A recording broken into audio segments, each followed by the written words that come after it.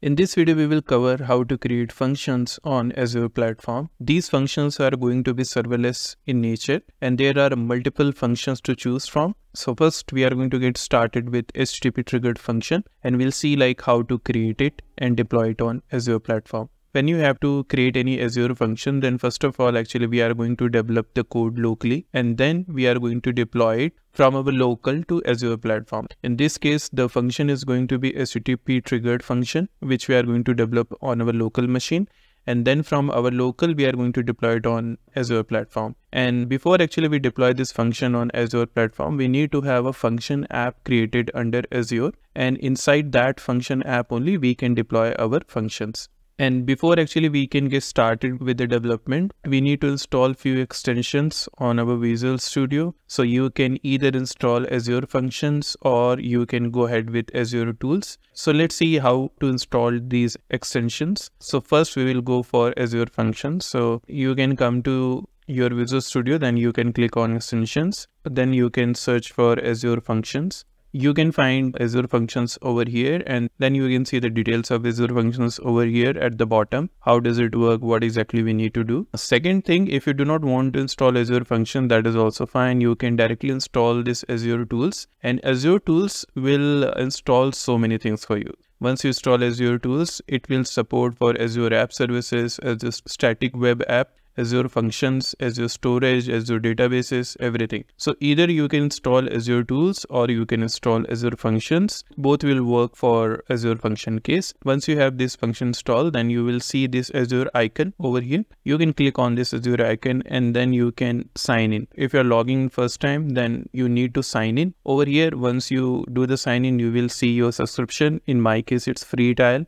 So I'm getting this free trial one, and at the bottom you will see this workspace. So this workspace is basically denoting the code which we are going to develop on our local machine, and you can see the local icon over here. So this workspace belongs to your local machine, and then here we will see this function, Azure Function. This icon is for app service and static web apps, all those things. Like if you install Azure Core Tools, then you will see all these icons. If you have just installed Azure Function extension, then you will see this icon. So once we have this icon, then using this icon only, first of all, we need to develop our code on our local machine. So I'm just going to click on this and I'm just going to click on create function.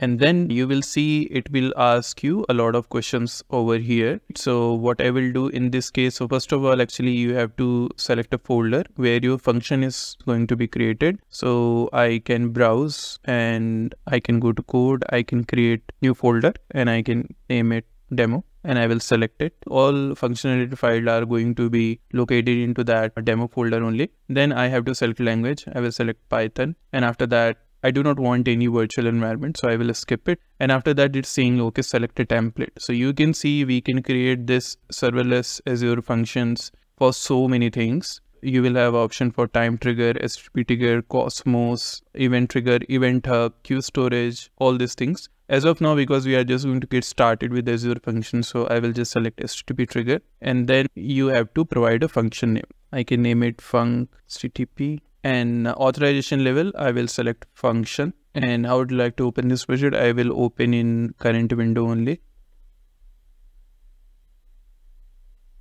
Now we have this function file created. So our code is going to be located in this init.py file. So this is a very simple function. You can see here it's just going to grab a name. So we need to pass something in name. And if the name is available, then it will display this information. So it will give hello and then whatever name you have passed, then this HTTP function executed successfully. If it is not there, then we'll say this is still executed successfully, but pass a name in the query. So this is a very simple function. This is for demo purpose. You can remove all this and you can put your logic also over here. Now next we have this function.json file, and in this file you can see the script file. It denotes what would be the entry point for your function and where your code is going to be located in. What you can do, like if you do not want to name your file like this, then you can just create another file and you can write our code over there. But you have to remember, take that particular file and you have to update name over here also, so that like that can be converted as an entry point for your function. Second paragraph, what we have, it's related to bindings. Binding will let you know what kind of event will be triggered when the request is coming in or coming out. Better way to understand it, like you can just take all this and go to your Bing and post it over there. You can just ask it to explain it, like what exactly each part is doing. So binding is a way in which your function is going to interact with other data sources or services. The first level you can see auth level, which is function. Because we have selected auth level as a function, it means like if you want to trigger this function, you can only trigger it using a function key. And the type is going to be HTTP trigger. It means the function is going to be triggered by an HTTP request. The direction is denoted as in. This specifies that the binding is for input data. So when the request is coming in, then these particular methods needs to be triggered, and then the method is going to be get and post. So the function is going to respond to both get and post HTTP method. At the bottom, you see like another type also. The direction is out and name. Let's just check, okay, what does it mean? So in the second binding in the array is HTTP output binding. Here the type is going to be HTTP, means the binding is related to HTTP. This specifies that the binding is for output data. So in summary, you can see this Azure function that is triggered by HTTP request and send an HTTP response. So now we have this function created on our local machine. So let's try to run on our local first. So I will go to run and then I will click on run without debugging. And you can see the task is going to get created here. If you're getting this notification, I can just cancel it. And you can see I have got this particular URL. So I will just click on this. Okay, so now you can see we have got this response. This HTTP trigger function executed successfully. Pass a name in the query string or in the request body for a personalized response. And this particular thing is coming from over here because we haven't passed any name. So that's why we are getting, this kind of information over here. And what you need to notice, okay, when the function is going to get executed, then we are also getting this information where it say executed this function. So we're also getting like this kind of logs over here on terminal. As of now, we are writing this code on our local machine. So we need to make sure, okay, this is working fine on our local before we deploy it on Azure platform, because whatever behavior we are expecting over here, similar kind of behavior we would be expecting on Azure platform as well. So let me try to see if I can pass any name over here. As you can see, I have passed a name, and when I pass a name, it has executed the first line of the code where it's written, okay, this function executed successfully. Same information actually you will see over here also. So now actually we can see our code is working fine, right? So what I can do, I can just stop it. I just press on Control C to intervene it, and then I can just press any key and it will close it out. The next step is going to be to deploy this code on Azure platform. To deploy this function on Azure platform, first of all, we have to create this function app. So let's go to our Visual Studio and see how to create it. Now, what exactly we need to do? You need to log into your Azure account and it will give you your subscription. So I am in free trial, so it is giving that particular subscription to me. After that, I will just expand it and I will go to this function app. Here I will expand it. So as you can see, I don't have anything as of now. So I will just click on this, and here you will see an option creating function app in Azure. So there are two options. One is where you just have to follow minimalist steps to create the function app, and the rest of the things will go in the default mode. In advanced steps, there are going to be multiple steps, and each and every steps you can control it like based on your requirement. So let me go to advanced one and we'll try to create it in the advanced mode. Here it's asking for globally unique name for your function app. I will try to provide one, function demo 3006, and yeah, it has taken that name. After that, you have to select your runtime stack. Here I can select Python 3.10. Then you need to create a resource group. If you don't have any resource group created on your Azure platform, then you can create it from here. But if you have anything created over there, then it will also list it out. So I can see I already have this resource group created and I do not want to put it in another resource group. So I will just select this one. After that, it's asking for a hosting plan. I will go with the consumption one.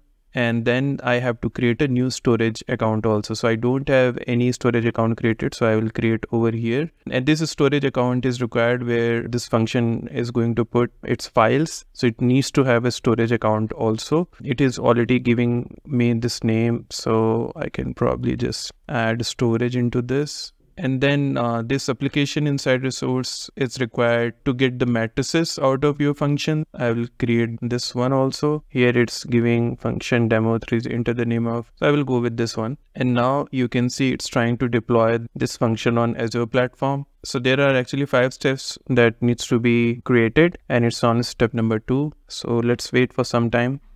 It's on step 3 now. Now it's creating that application inside resource, so that is also fine. And this is a 5th step.